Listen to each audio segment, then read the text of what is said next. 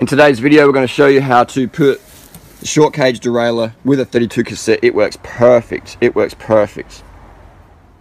And giant hangers are the best. You know, the giant TCR, these new ones, the Defiers, they're really good. That B screw's not even limited out even. It's not even on its limit. And it still runs a 32 with a short cage Dura-Ace 9000 derailleur, or Di2 also works perfect. Any Shimano 11 speed will work fine with the 32. You might need a longer B screw or wind it in, but you'll get you going and you'll save you money.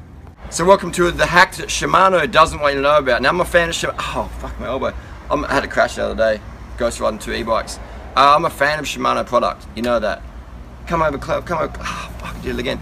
Come closer to the rear end here, and I'm going to show you how a 32 cassette works fine with your short cage SS derailleurs. It's photo bombing. So we're going to look at the gearing here. Chucking little dog. I'm just going to go through the gears. This is, fuck my elbow. A lot of people say that, if you've got a GS derailleur, it'll only work with 32. The SS short cage derailleur won't work with 32. Oh, it might work, but the shifting's not good.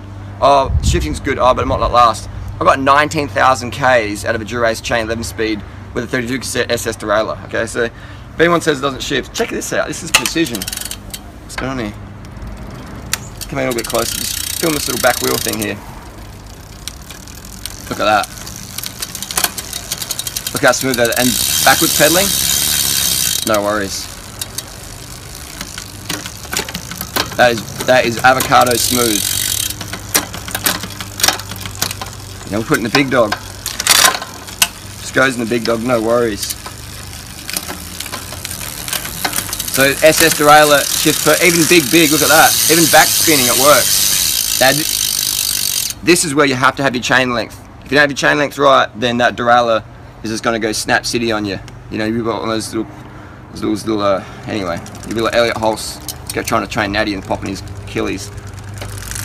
Works perfect. It shouldn't be big cross chain anyway. So just letting you know the hack that Shimano doesn't want you to know about, because then why would you sell a GS derailleur? Why? Oh, someone with a vertical dropout. If you've got vertical dropouts, as this is vertical, horizontal like on your steel bikes, you might need a GS.